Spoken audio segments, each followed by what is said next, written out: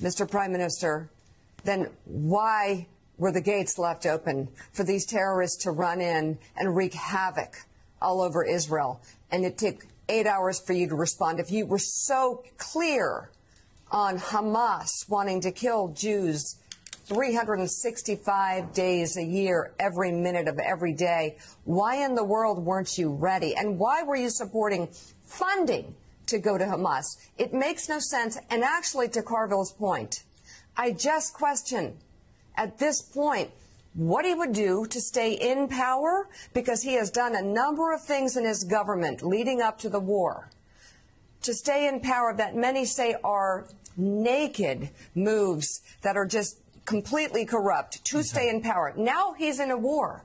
Oh, you can't move him now because we're in the middle of a war. What next? Well, this is exactly when they need new leadership. Because you have a guy whose very political existence has been centered around security. And so this is a guy that oversaw the greatest failure of intelligence in Israeli history, led to more deaths because of his intel failure of Jews than any time since the Holocaust. He knew that this attack was coming for a year. They had the plans in his government for the year, written down how Hamas was going to do it. They knew this was coming for a year.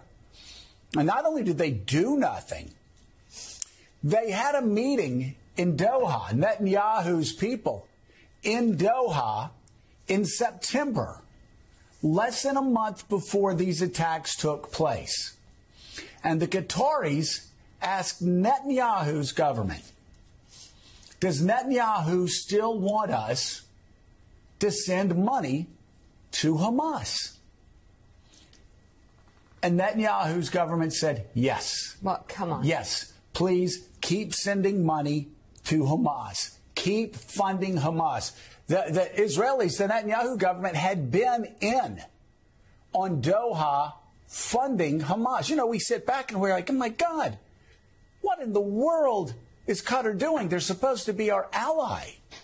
And then we find out in the New York Times 2 days ago that actually it's Netanyahu who's telling Hamas to keep funding Hamas.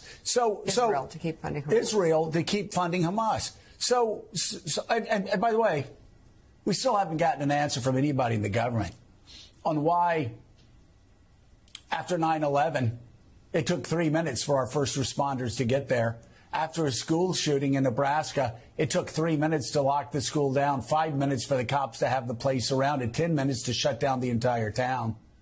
And that's the story across America. There is no answer. They have no answer. They have no, and this whole thing, I will worry about that. No. This is what we keep getting told. A guy that was so incompetent that he allowed the worst killing of Jews since the Holocaust. He knew the attack was coming for a year and did nothing about it. He told Qatar to send hundreds of millions of dollars to Hamas weeks before the attack. And then when the attack came, he didn't do a damn thing for 8 hours while women were getting raped, while concert goers were getting butchered, while old women were being taken hostage. Live on Facebook? While young boys were seeing their parents shot dead. And this is Netanyahu's government. Richard Haas, this whole security argument doesn't work.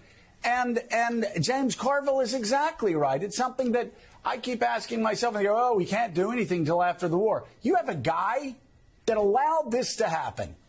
It was on his watch. He asked Doha to fund Hamas.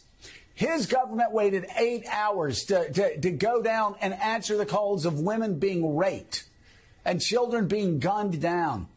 And he's saying, we got to get through the war. No, he's incompetent. And the Israelis don't even like him. They want him out. The question is, when are they going to get the guy responsible for the worst killing of Jews since the Holocaust